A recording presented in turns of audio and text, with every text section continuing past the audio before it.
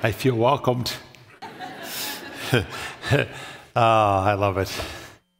It's apparent that the Hebrew, during the time of the writing of the New Testament book of Hebrews, struggled with confusion when it came to the purpose and the function of the law of God. And the reason I say this is because so much of the book of Hebrews is really directed at clarification of what the law is about and its function. The law was never put in place. The Old Testament law, as well as the New Testament law, was never put in place necessarily to make you or I okay with God. It can't do that. It just functionally cannot do that. The way that we approach God has always been from the beginning of the Bible all the way to the end of the Bible by faith. It's clear that that's the way that you and I are to come to God. In fact, Hebrews chapter 11 makes his point abundantly clear. I want to read to you some of that chapter. I'm just going to read till I get tired, all right? Beginning with Hebrews chapter 11, verse 1. Listen to this. Now, faith is confidence in what we hope for and assurance about what we do not see. This is what the ancients were commended for. By faith, we understand that the universe was formed at God's command, so that what is seen was not made out of what was visible. By faith, Abel brought God a better offering than Cain did. By faith, he was commended as righteous when God spoke well of his offering. And by faith, Abel still speaks, even though he is dead. By faith, Enoch was taken from this life so that he did not experience death. He could not be found because God had taken him away. For before he was taken, he was commended as one who pleased God. And without faith, it is impossible to please God, because anyone who comes to him must believe that he exists and that he rewards those who earnestly seek him. By faith, Noah, when warned about things not yet seen, in holy fear built an ark to save his family. By his faith, he condemned the world and became heir of the righteousness that is in keeping with faith. By faith, Abraham, when called to go to a place he would later receive as his inheritance, obeyed and went, even though he did not know where he was going. You kind of get the gist of this. How are you commended to God? By faith. It's never by trying to keep some rules or laws. That those never make you okay with God. But you know what? We fall into this insidious trap so easily. We so easily go to the rule-making side of the equation of life. You know, as a parent, you can do this more easy than you think in the way that you teach your young children the Bible. Let me just give you young parents instruction right now. Just hear me on this, because this is so easy to do. You can take out a really cool Bible verse that says maybe honor mom and dad that it may go well with you, that you may live long on this earth. Okay, let's take that one out. You may take that Bible verse out and have your little ones memorize it and say, now, if you do this, this makes mommy and daddy happy and it pleases God. Now, those things are kind of true, but here's what you unintentionally are doing. You're teaching that little bugger to be a rule keeper. You're teaching him or her that the way you please God and you please mommy and daddy is by obedience to some rules. Now, I'm not saying you shouldn't do some of that. Of course, you're the parent, amen? But get this. With your little ones, you first and foremost must teach them it's all about relationship with Jesus Christ. They cannot be right with God without relationship with Jesus Christ. You've got to hammer that into their head. And these other things are subservient to that big thought. Amen? But if you don't hammer on the relationship with Jesus Christ, what you'll raise up is a little legalist. And you'll unintentionally do that. And that's why I think so many young people fall away from their faith. They don't really know what it is to have a living relationship with Jesus Christ. They've been taught that I do good by performance. And we've unintentionally raised up these children then in the Christian community that don't get it, amen? So you've got to be relentlessly teaching them. It's all about being right because of what Jesus has done for you. And everything else finds its proper place under that main kind of teaching. The one who is the intentional worshiper in Jesus Christ will understand that we please him by faith. We please him by faith. This is what the ancients were commended for. Think with me for a moment on something. I just want you to think on this. What's one of the most grievous sins that we can commit? I have a proposal for you. It's rejection of Jesus Christ and his offer of salvation. If we reject that, we're saying, I don't need you, Jesus. I don't need your death. I don't need to be atoned for. I don't need to experience what it means to be a redeemed person. I can do this on my own. And in that state of rejection of Jesus Christ, you are condemned for your sin and you are hell-bound. Amen? It's a grievous sin to reject the offer of salvation that has been freely given to us in the Lord Jesus Christ. The Apostle Paul sums it all up really well when he says in Philippians chapter 3, verses 8 through 9, "What is more, I consider everything a loss compared to the surpassing worth of knowing Christ Jesus, my Lord, for whose sake I have lost all things. I consider them garbage." I love how Paul, doesn't mince words. "I consider them garbage that I may gain Christ and be found in him, not having a righteousness of my own that comes from the law, but that which is through faith in Christ, a righteousness that comes from God on the basis of faith." So the Hebrew writer, knowing that his Hebrew audience that he was directing that book to initially kind of got confused by thinking that observance of the law made them okay with God, he does a lot of clarification in the book of Hebrews, telling us, no, it's by faith, and that faith is not a blind faith. That faith is directed towards the work that God has done in Jesus Christ on your behalf. Jesus has paid a price for sin you could not pay. He's redeemed you from your sin. You need to believe that and receive that. That, my friends, is how you're okay with God. And then the law finds its proper place when all that is figured out. We're nearing the end of our intentional worship series. We're on week 7 already. I don't know, time just flies by, doesn't it? This goes by really fast. And this morning we're praising God for redemption in Jesus Christ. And what we're called to do in response to this redemptive work that Christ did for us on the cross is to believe, first of all, that we need it. Believe that Christ really did it, and then receive it and let it change how we do life. Praise God for redemption in Jesus Christ. I pray that's on our hearts, it's in our minds, and it affects how we do life. If that be the case, then we're entering into this realm called worship that God calls us to. Our series goal is simply this, that you see God as he truly is and become so preoccupied with this that you truly worship him in your heart and it spills over into your lifestyle. Now, preoccupy means dominate or engross the mind of someone to the exclusion of other thought.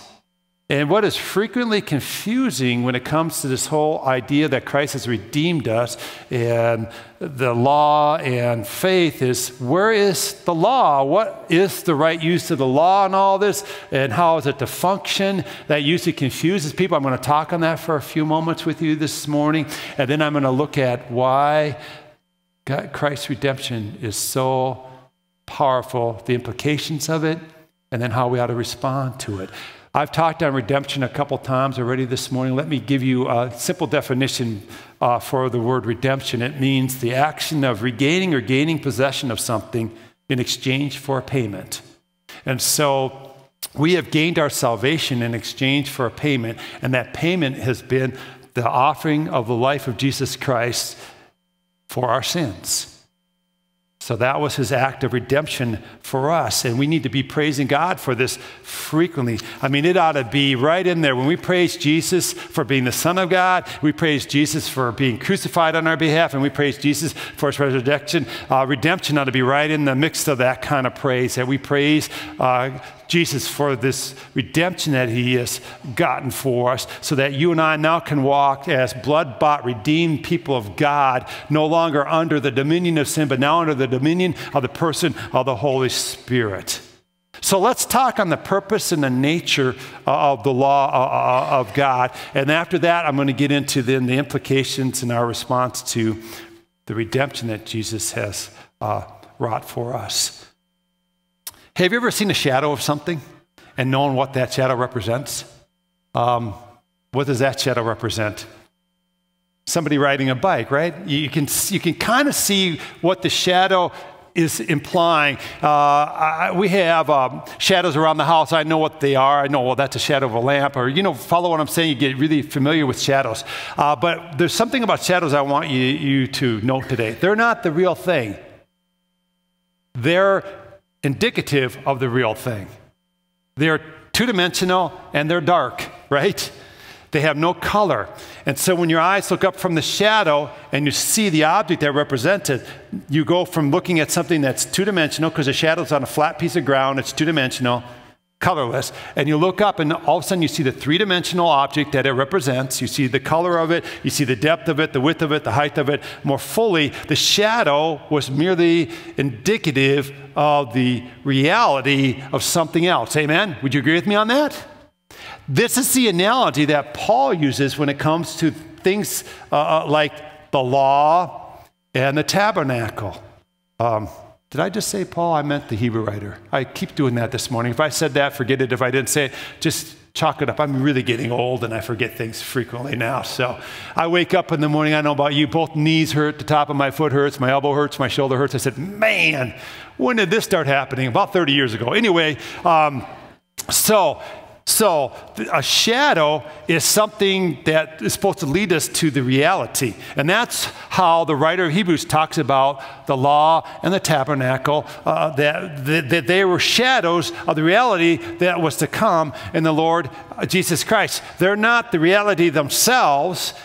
They are connected to the reality that was to follow in Jesus Christ. Amen? Are you getting this? So now understanding that, let's read Hebrews chapter 10, verses 1 through 18, as this kind of tells us now that the nature and the purpose of the law. The law is only a shadow, 2D, black and white, not the real reality to be experienced. The law is only a shadow of the good things that are coming, not the realities themselves.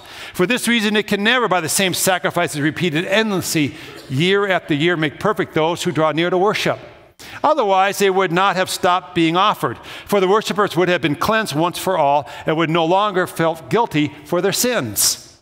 But those sacrifices are an annual reminder of sins. It is impossible for the blood of bulls and goats to take away sins, because really the power of these sacrifices lie in what they were pointing to. And what were they pointing to? The once for all sacrifice in Jesus Christ.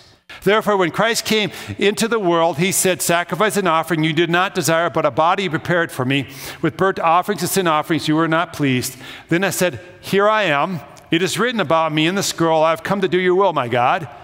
First he said, sacrifices and offerings, burnt offerings and sin offerings you did not desire, nor were you pleased with them, though they were offered in accordance with the law.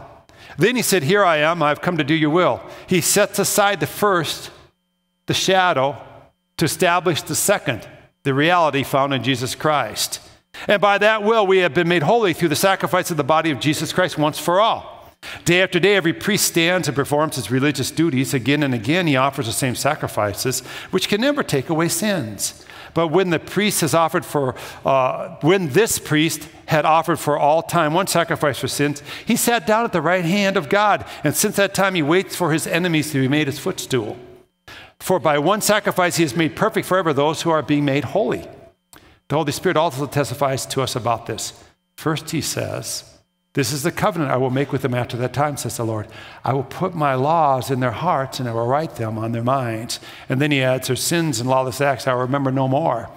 And where these have been forgiven, sacrifice for sin is no longer necessary. So let's talk on the purpose of the law a little bit. I'm not going to camp here very long, but I just want you to understand the purpose of the law. What is it there for?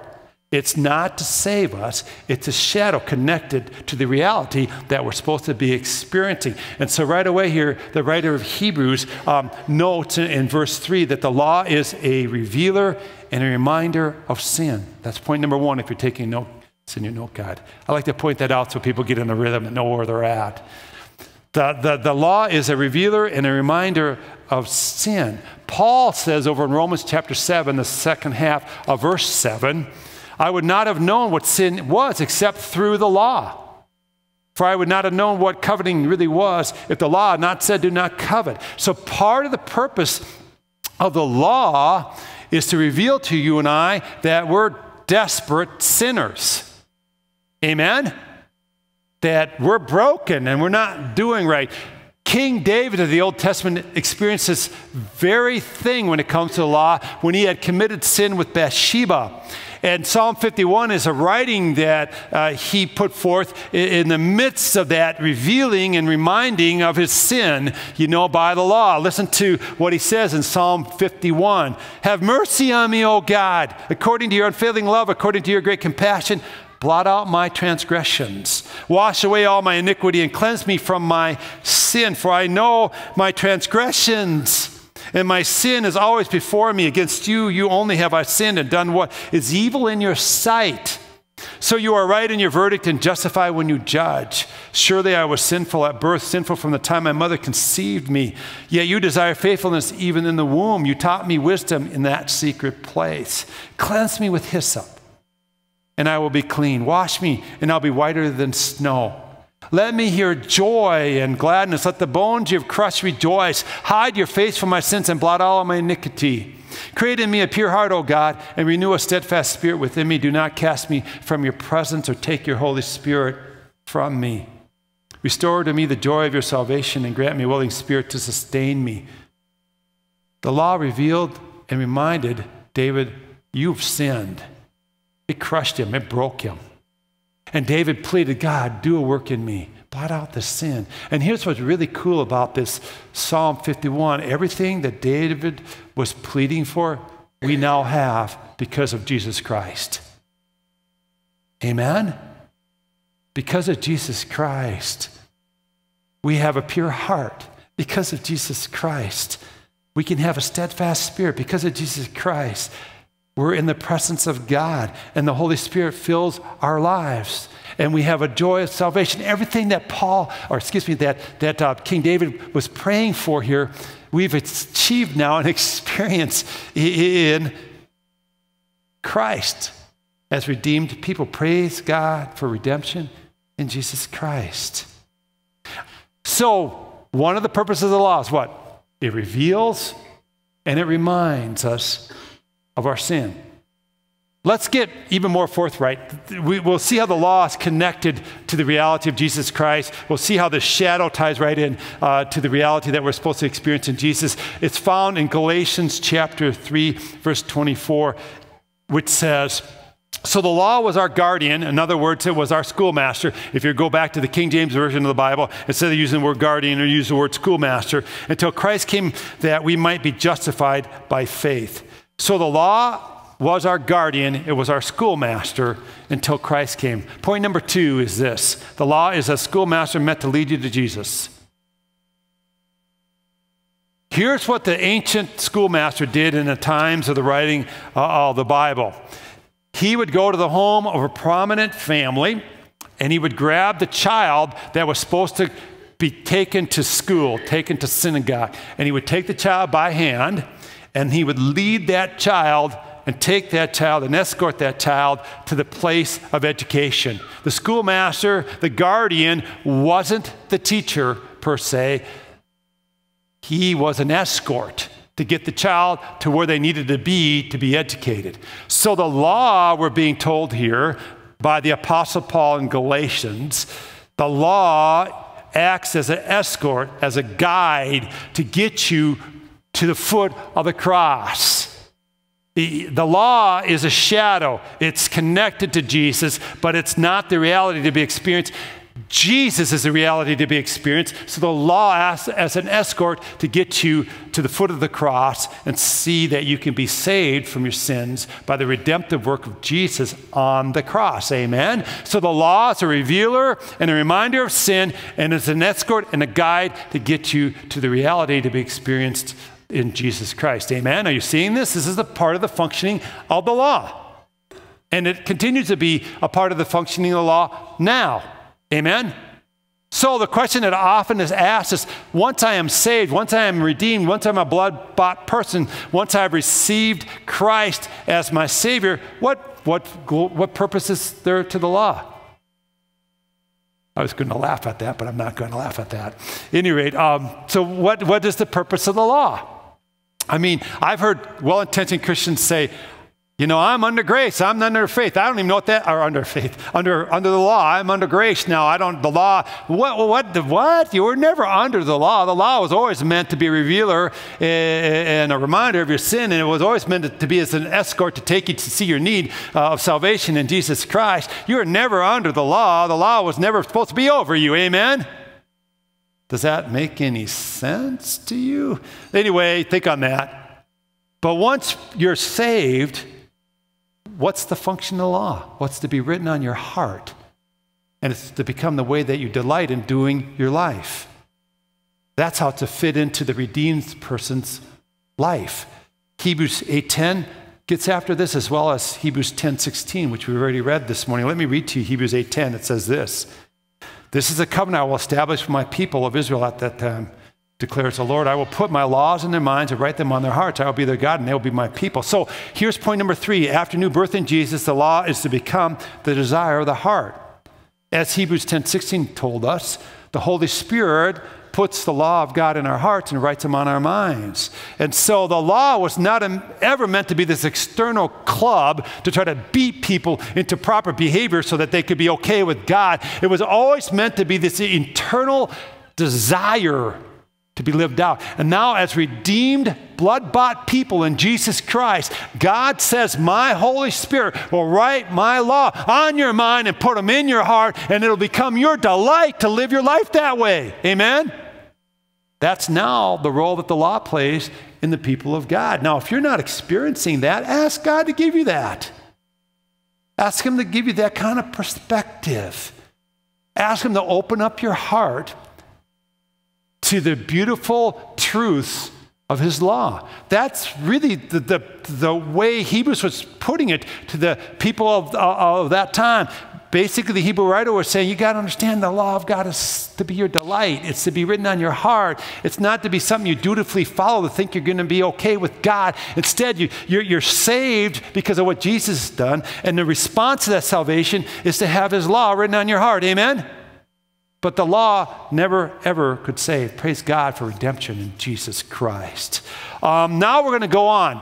We're going to go on to what this redemption has done for us and how our response should be to this redemption. Listen to Hebrews chapter 10, verses 19 through 24. "Therefore, brothers, since we have confidence to enter the most holy place by the blood of Jesus, by a new and living way open to us through the curtain, that is His body, and since we have a great priest over the house of God, let us draw near to God with a sincere heart, in full assurance of faith, having our hearts sprinkled to cleanse us from a guilty conscience, and having our bodies washed with pure water, let us hold unswervingly to the hope we profess, for He who promises faithful. And let us consider how we may spur one another on towards love and good deeds." So let's talk about implications of redemption. Through Jesus, you can draw near to God in full assurance of faith. What a powerful statement. In Jesus, you can draw near to God in full assurance of faith. First of all, this means access is granted through Jesus. Access to God is granted through Jesus. The law could not and was not designed to grant you access to God. That's not its function. That's not its purpose. It's a revealer and reminder of sin. It's a guide to take you to the foot of the cross to see your need of Jesus. And once saved, it becomes what God writes on your heart and how to do life best. But it cannot save you. Amen? Amen? Well, weak, but I'll take it. If you put your faith in Christ, you enter into the status of redeemed person. The Hebrew writer put it this way: you become a participant in the new covenant that Christ has made available by dying on the cross. Now, to the ancient Jew, the biblical Jew of Jesus' time, covenant language was a love language. But it's lost on us. We don't see it as a love language. As I mentioned a couple of weeks ago, if I entered into covenant with somebody, we had an exchange of identity. Now, when we enter into covenant with Jesus Christ, He takes on our identity as a sinner, went to the cross, died for our sins, atoned for us, made redemption for us. We then get His identity. What's His identity? Son of God. We become sons and daughters of God. We enter into the family of God. And God calls us His children, His beloved. And we become brothers and sisters with our Savior, Jesus Christ. We enter into this family kind of relationship. Praise God for redemption in Jesus Christ. There is no other way. There's no other way to go to God. This is the only access point. You know what happens, I think, frequently, especially to newer believers? We hear a message like this, and I hope we believe it. But then we go out there and we start living real life and we mess up.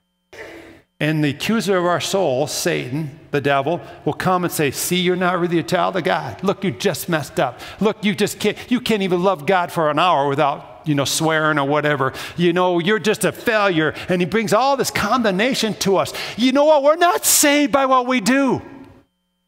Now, I'm not saying you should just sin and think it's no big deal. But listen to me. You are not saved by what you do. You are saved by whom you believe in. And when that accusation comes to you, you have to stand fast and reliant upon the redemption that Jesus has made available to you by his death on the cross. Amen? And you have to say to the accuser of your soul, no, I know I'm not a very good person, and I messed up, and God forgive me for that, but I am still the child of God. I'm still a beloved one of God. Amen? Because the devil wants to get us running around with our heads chopped off like a bunch of chickens with their heads chopped off. That's a graphic picture, isn't it?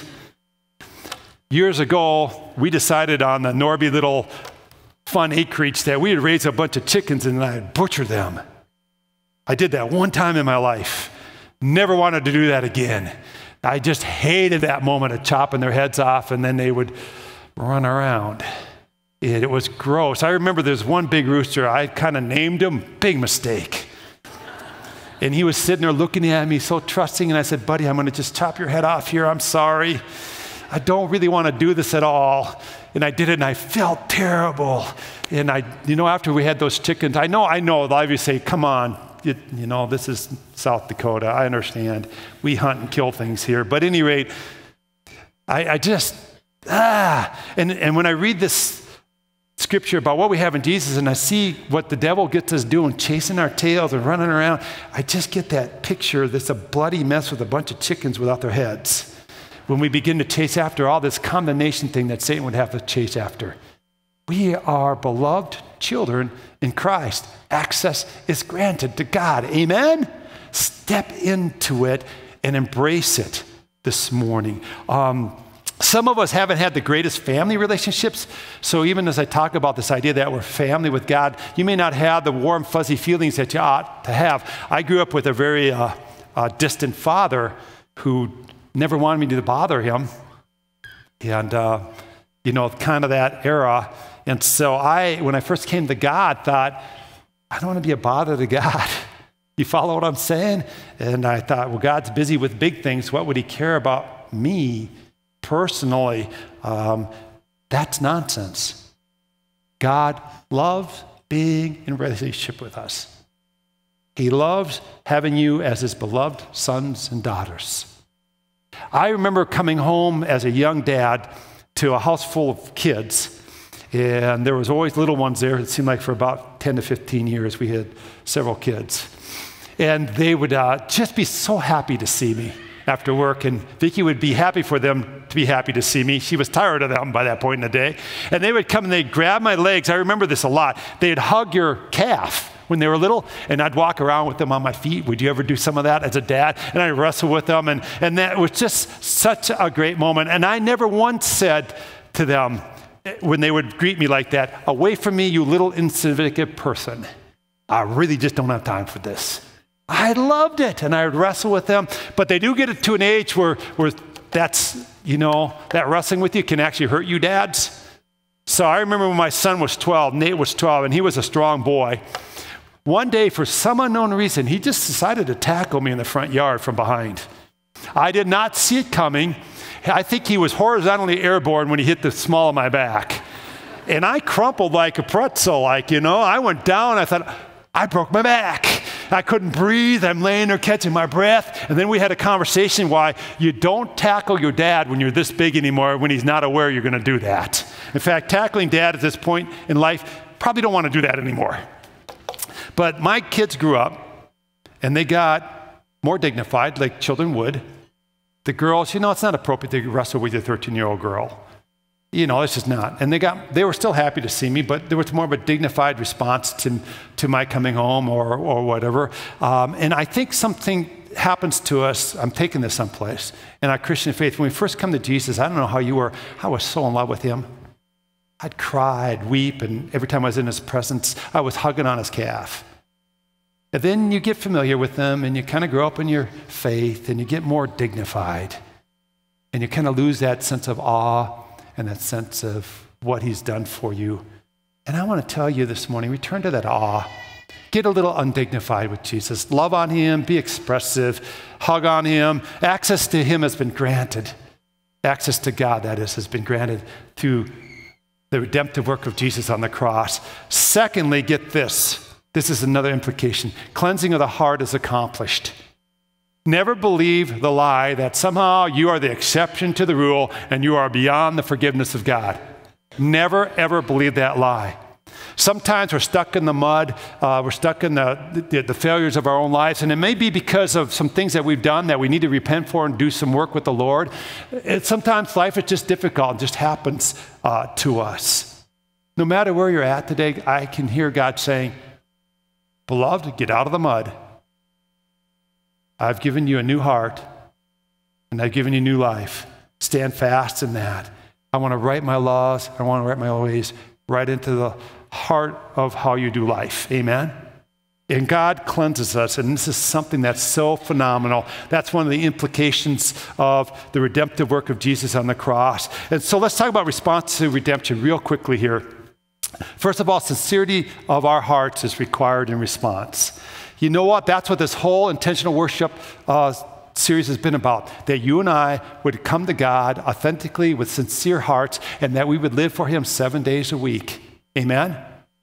That's the response that God wants from us to the redemption that Christ has made available on the cross, that we would be sincere followers of Jesus Christ and step into this full life of living for God 24/7, and it would just become how we do life. And secondly, hold unswervingly to the hope that you have in Jesus. Hold unswervingly to this hope that you have in Jesus. Man, I tell you, this is what the book of Hebrews, this is what it's trying to get you and I to do, is to turn our hope from reliance upon self and the law and all that to this unswerving hope upon Jesus, no matter what we're going through, that we're holding on to the hope we have in the Lord Jesus Christ. In fact, in the rest of the Bible, this message is frequently talked about. The Apostle Paul talks about it over in the book of Romans, chapter 8, verses 38 through 39. I want us to read this out loud together. Would you read this hope declaration with me, please? Here we go. For I am convinced that neither death nor life, neither angels nor demons, neither the present nor the future, nor any powers, neither height nor depth, nor anything else in all creation will be able to separate us from the love of God that is in Christ Jesus our Lord. Do you believe that? I believe it with all my heart. So no matter what you're going through, let this hope reside in you. That's what it means to be redeemed. Praise God for redemption in Jesus. One last response to redemption in Christ. Spur one another on to love and good deeds. Listen, as a redeemed, blood-bought follower of Jesus Christ, as one who has access to God, who understands this hope we have in God, and understands your status as child of God, you can change every single situation you're in if you want to. If you're obedient to the promptings of the Holy Spirit, you can be an influence to those around you for the glory of God. Amen? Bring that to bear on those around you. This is living a life of worship. Let it rip. Let it show. Let your joy of salvation in God be evident. Bring that to bear on those around you. Spur one another on to love and good deeds. Here's one final thought, and we're done with the message this morning. It's a simple thought. I've been kind of getting at this all morning long. Praise God for redemption in Jesus. I pray it's on your heart, it's written in your mind, it's how you do life. Amen? If that be the case, then guess what? We're intentional worshipers. I want us to say that out loud together. Would you say that with me, please? Praise God for redemption in Jesus. I pray that rattles around in your mind all week long. Let's pray. Lord God, I want to thank you for redemption in Jesus Christ. I want to thank you for all the implications that it implies. You know, access to you is granted. We have true cleansing of the heart, Lord. I pray that we'd respond accordingly then, Lord, that we would have a sincerity of faith, that we'd have an unswerving hope in you, and that we'd spur one another on to love and good deeds. Lord, I pray that these things would be more than stuff we talk about. It'd be how we do life, Lord. I want to pray for the one that's here this morning, Lord, that perhaps has never really understood what Jesus is offering. Maybe one who's been confused about the law, thinking that they had to be somehow good or right by obeying some rules and traditions, Lord, and thinking that's what Christianity is. It is not. And God, I pray today would have clarified that for such a one. And I pray that that one that finds himself in that situation would even now, Lord Jesus, turn to you and believe in you and receive your offer of salvation by your redemptive work done on the cross. I pray for such a one just to be born again and to be blood bought. And I pray that that one, I pray for this for all of us who love you and proclaim your name, that you would write your law in our hearts, that it become the desire for how we do life, Lord. And so that the law finds its rightful place now in us who are born again, blood bought, redeemed people. God, thank you. We praise you and give you glory in your name, Jesus. And all God people said,